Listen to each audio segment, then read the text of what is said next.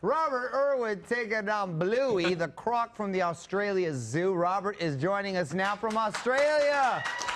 Hi, Robert. G'day. Robert, you got a How's little it going? closer, It's good to pal. see you guys. You got a little close, making us a little nervous. Wow, talk about a chip off the old block right there. So how often do you do that?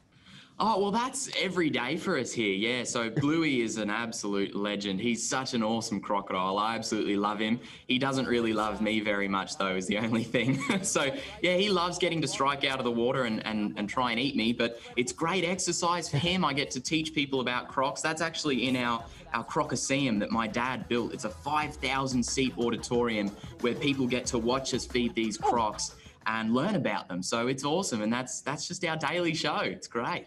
Since we last spoke to you, you walked your sister Bindi down the aisle, and now you're going to be an uncle. Congratulations. I know, thank you so much. I am just over the moon. I can't even describe how excited I am. And yeah, I can't wait to be on Uncle Judy's. So excited. Oh, it's going to be awesome. You're so cute. We love your whole family. We know your dad is shining down. Robert, what did you say? You said something so funny. You said, oh yeah, Bindi's enormous. You said something funny in the press and everybody, what was it?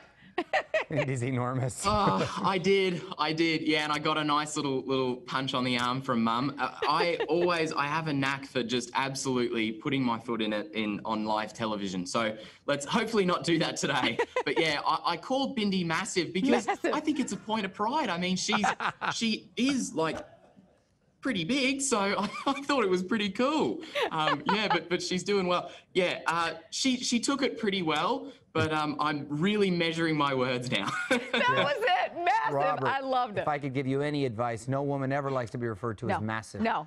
No, yeah, I'm finding that out. Or yeah. bulky. I'm trying to think of other ones. It was really cute. I do love how you continue to honor your father and his great spirit.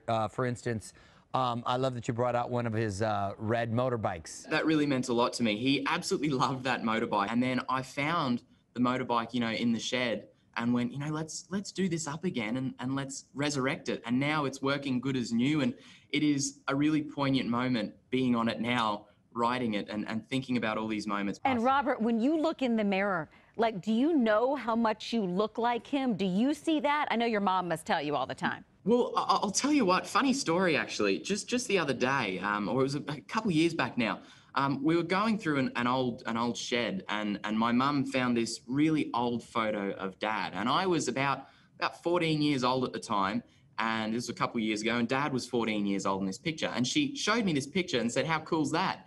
And I looked at this photo and went, what are you talking about? It's a photo of me. And she said, no, this is your dad when he was your age. And even I honestly couldn't tell them apart at first glance. So yeah, I don't realize it until I actually see photos of him at my age.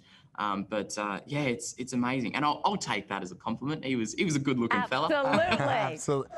Well, this is really cool. You're making a special guest appearance on the Emmy-winning Australian animated series, Bluey. Very cool. Tell us about the character you're voicing. How can you take better care of yourself? Yeah, so Bluey it's an amazing show, and I get to voice a character named Alfie. And this is something I've really not gotten to do before, so I was really excited when I was asked. Bluey now it's the show in Australia. Everyone is watching it, kids and adults. It's such an awesome show, and they're breaking through to the US now. It's such an incredible success story. Right now, hometown of Brisbane, that's where they started the production, and now it's taking over the world. So I was really honored to be part of this project and yeah, kind of lend my voice to a very cute little dog named Alfie. It was awesome. So cute. I love the big eyes right there. And you and your family just launched a YouTube channel. Are we going to see old footage? What's going to be on it? Yeah, we did. So we really had so much old archive footage of